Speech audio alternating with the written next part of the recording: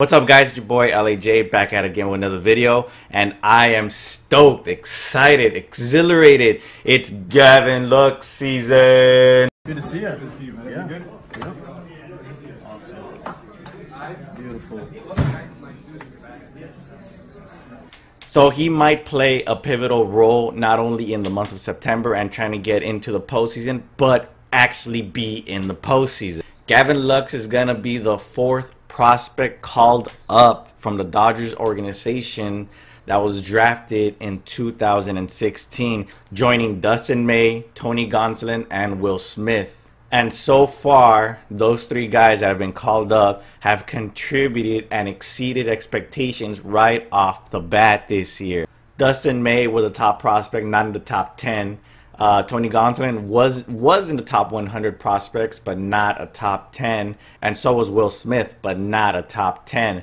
So, as you know, Gavin Lux is a top prospect, not only in the Dodgers pipeline, but also in Major League Baseball's farm system total. So why am I hyped so much about Gavin Lux? And the other question is, why are the Dodgers bringing up another bat rather than a pitcher? So pitching wise, just like in the video that I posted before, and I'll leave the link here or somewhere around here, the little note. Basically, it just seems as though the Dodgers are going to go Kenta Maeda, Julio Urias, or Ross Stripling, maybe Dustin May, Tony Gonsolin right off the bench. Maybe Dustin May, maybe, because he's been a little bit of a struggle off the bench, and hopefully he turned. I mean, it seems like he's better after that line drive hit him straight in the head. But I think that's the way the Dodgers are going to go this postseason. And to be honest, that's a pretty unhittable pen. As for second base, Max Muncy suffered that fracture, so he's going to be out a couple of weeks. Both Kike Hernandez and Chris Taylor are fresh off the DL, and they're mostly platooning the shortstop position, outfield, and second base. So there might be a combination there where Gavin Lux is not going to play second base every single day unless he start off right off the bat getting 4 home runs and he's unstoppable right off the bat. But for the most part, they want to test out, see how Gavin Lux performs and contributes down in second base, and if he can handle it at a major league level. There's also Jed Jerkel, and to be honest, he looked pretty good yesterday in Arizona at second base, his natural position. But do we really want to roll with buck 158 or 185, whatever he may be hitting down the stretch, and having our offensive weakness be that person? Not necessarily. Plus, our future is Gavin Lux, so that's mainly a big reason why he might be called up and given that shot. Also, today is Oklahoma City's last game of the regular season. Unfortunately, they didn't make the playoffs, but they did have a good season, and they promoted a lot of good players right off the farm system. So, to answer the question of why am I so hyped about Gavin Lux, let's dive into some of that offensive onslaughts that he's put on both in AA and AAA, because he made a huge leap in less amount of time. He jumped from AA Tulsa to AAA OKC and started mashing that ball.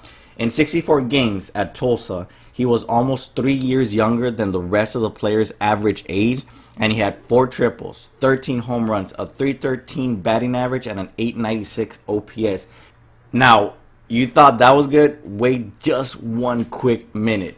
It got so much better in Oklahoma.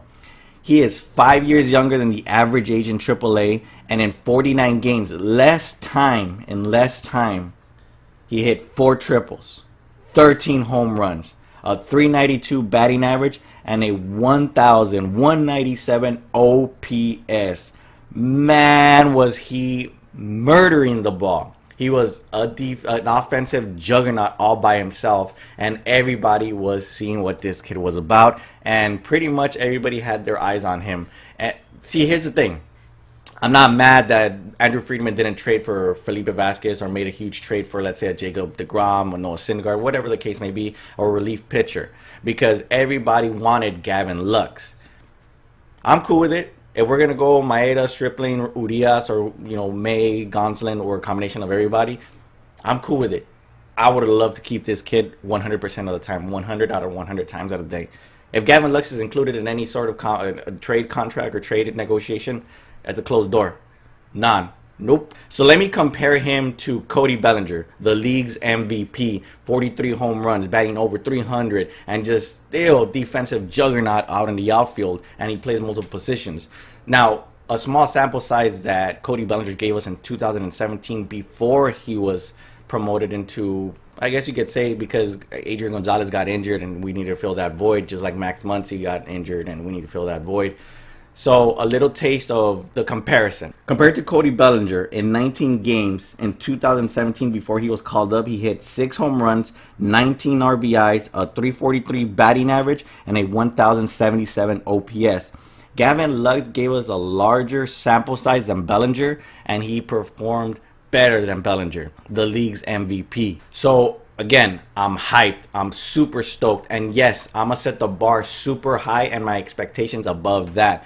And every player that's coming that is not a top 10 prospect in MLB or the Dodgers pipeline is definitely setting the bar high. And given what Gavin Lux has done in AAA and AA and just killing it, I expect him to have a great game. But that's just me. What do you guys think Gavin Lux is going to do today coming up, playing his first major league game? What do you think his first hit's going to be? Is it going to be a single, double, triple, home run?